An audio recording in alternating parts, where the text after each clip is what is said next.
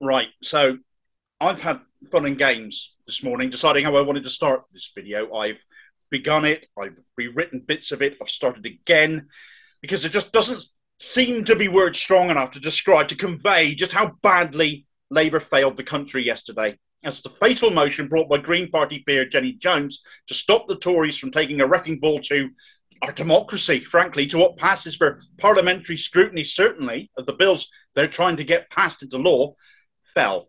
It has failed. Now, defenders of Starmer's Labour, who sat on their hands and allowed it to fail, will claim, as many did during the debate, many of the Tory peers, saying the need to push through the right to give the police indiscriminate powers to deal with even whatever they deem to be more than minor issues, vague and open to interpretation as that wording is all about stopping the likes of Just Stop Oil or Extinction Rebellion. What the Tories have done, just to recap, is to take a part of their public order bill, which of course ended up becoming law recently. They took a part of that was stripped out, however, by the Lords before it became law. And this bit pertains to what was more than minor as far as protest was concerned, or public disorder, because it was too open to interpretation, wasn't good enough, it wasn't specific enough. And instead of trying to tidy it up, clean it up, make it more specific and get it passed again by primary legislation where it can be again properly scrutinised, what the Tories have done is use secondary legislation instead, which is meant for minor tweaks, not stuff the Lords has literally just thrown out in an unprecedented effort to avoid scrutiny of it and avoid having to change it to avoid the scrutiny. Secondary legislation does not get debated, you see. Therefore, by passing it this way, it just gets rammed through into law, even though the Lords shut it down when it was presented last time. Now, the fatal motion by Jenny Jones to stop that was brought to literally preserve democratic process.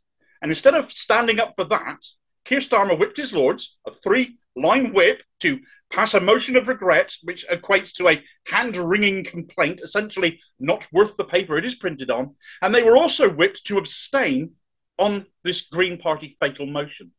Starmer literally demanded his Lords allow the Tories' power grab to pass. Vernon Coaker, formerly a pathetic Labour MP, now an equally pathetic Labour Lord, made one of the most gutless speeches attempting to justify enabling the Tories that I have ever heard in my life. He said, "We will abstain on the fatal motion.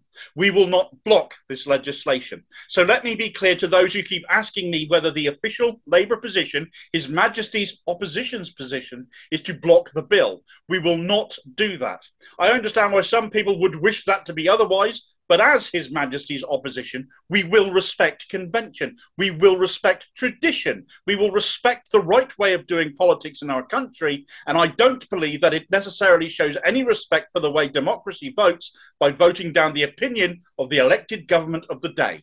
The way to change that is, in my view, at the next election, to get rid of this government and put another government in its place. That is the way forward." Well, if you're as weak as this in opposition, what use will you be in government then?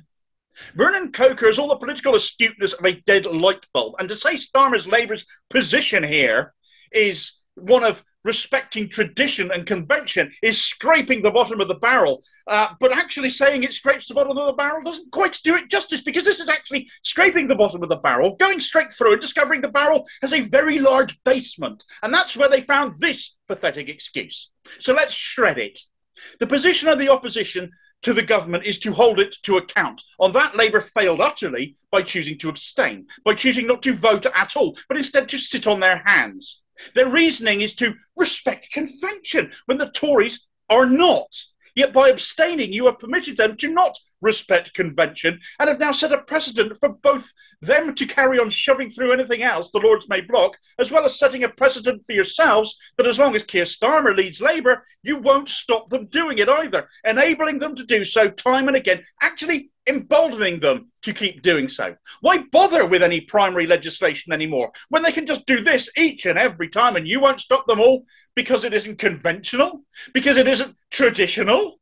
Tradition and convention be damned when you've just let the Tories turn the UK into a police state, when you stood by and let democracy literally die because the Tories can no longer can now ram through anything, literally anything they want to now. You weak-ass flaming idiots. The messaging was just as bad from the Commons as Shadow Attorney General Emily Thornberry had also attempted to justify Labour's position by saying Labour doesn't vote in the Lords to kill a bill. That's the Commons' job. The constitutional position is the unelected House of Lords is a revising chamber only. If a precedent was set, the Tories could easily use their majority in the Lords to do the same to Labour laws. The Shadow Attorney General, folks, who doesn't apparently know the difference between primary and secondary legislation because this wasn't a bill.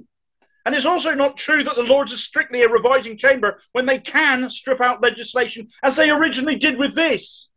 That's the bulk of the argument about Lords reforms. Unelected peers helping make laws or break them, not just to tinker with them. We have an opposition that doesn't believe in opposing the government because, newsflash, people voted for them. Well, not everybody did.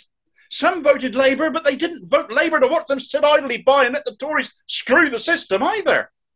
Now, I tried to find some rational explanation for all of this. I thought, well, Starmer is an authoritarian. He's a nightmare in the making, frankly. God help us if he ever reaches power. But frankly, since he doesn't believe in opposing, God help us now. But I thought to myself, perhaps he quite likes the idea of this precedent being set. Perhaps he wants to take advantage of it himself should he become Prime Minister. He has confessed to being a Tory himself now, after all. Why would he not? That makes perfect sense, doesn't it? Then I thought, well, this has been brought forward by the Green Party, supported by the Lib Dem Lords, supported by various crossbench peers, supported by 10 Labour Lords, actually, who defied the party whip, and fair play to them for showing courage and conviction, unlike their quizzling colleagues like Coaker. Perhaps that's it. Perhaps His Majesty's opposition is more opposed to other opposition parties than the sitting government. The Greens made inroads in various local election council seats Labour might have expected to pick up. They've sided with the Tories to form local administrations, freezing Greens out. The most widely reported example of that being up on the Wirral. I think right now, of all the times, all the Starmer videos I've made, the content others have put on social media saying similarly, and the people coming out of the woodwork and calling us Tory enablers for daring to criticise Team Keith. But here they, the Labour Party of Keir Starmer, have just enabled the Tories to bury democracy in a deep, dark hole, giving them the nod to essentially keep going and doing it again, hiding behind tradition and convention to not ever stop them. This is what all of us can point to now when we say we won't back Labour. When we get told we won't back Labour because we're Tories, we actually won't back Labour because they are bloody Tories. So what have we lost here? What can the Tories now do? Well, the police now have the power to arrest protesters for doing anything they consider to be more than minor, without minor and more than minor actually being well described. The police can literally stop anything they feel like now.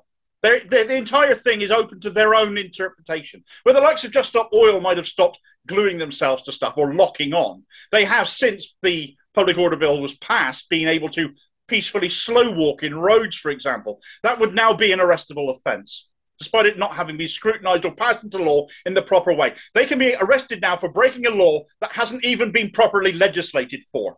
But why would they stop there? Trade union strikes can be busted now, whilst the right to strike and organise is enshrined in human rights law. If they make a noise, it could lead to arrest. If someone has a placard the police deem to be too big, they could be arrested. There's no proper definition to these offences, so they are right to be abused.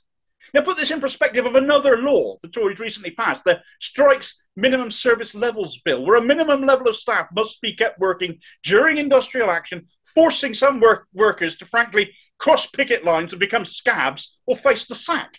Workers chiefly in health, education and transport, amongst other areas. Add this latest stunt in the Lords to that, and you can see strike action actually risks being targeted disproportionately more, since more legislation has been passed against that particular area. The trade unions are already onto this. The BFAWU, the Bakers Union, has seen the writing on the wall, is urging other trade unions to be prepared to break the law if the Tories attempt to effectively ban strike action. Because by doing so, if they take that course of action, as they can now find excuses to do, you're no longer a worker striking for your rights. You're now a slave without any effectual rights, and the party of the trade unions is the one that sat on its hands and let it happen.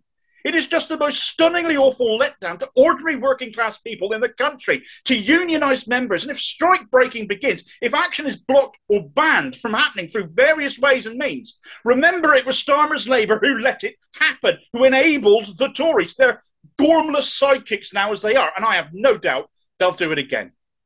What they did yesterday was effectively go on strike as democracy died, ushering through the means whereby they can stop the rest of us actually taking strike action. Keir Starmer, a man who won't be seen on a picket line, basically set one up in the House of Lords last night, just minus the placards. And as for Keir, I won't stand on picket lines. What makes you think I give a rat's ass about you? Starmer himself, what was he doing yesterday whilst all this was kicking off?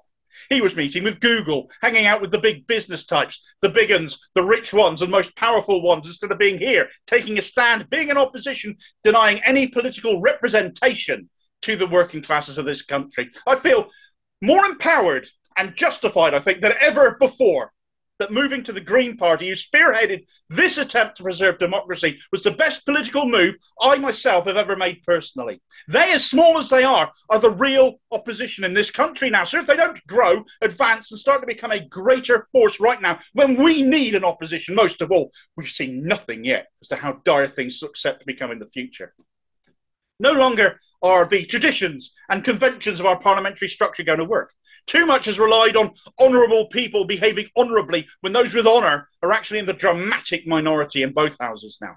We need a written constitution, we need electoral reform, and we need Lords reform as well. We cannot, as a country, carry on like this. We're being forced backwards by two parties just taking turns in power and changing nothing except to make our lives constantly worse. Enough has to be enough now. And after you've liked, shared, and subscribed to this channel, because I will continue to take both sets of Tory party, led by Sunak and Starmer, to task, both equally insipid as they are now. If a channel doing that is hard to come by, well, look no further. You found one. As my video recommendation here, check out my analysis of the Green Party local election results I alluded to before, and why now it's more important than ever that more people consider going green, as I have done. And I'll catch you on the next video. Cheers, folks.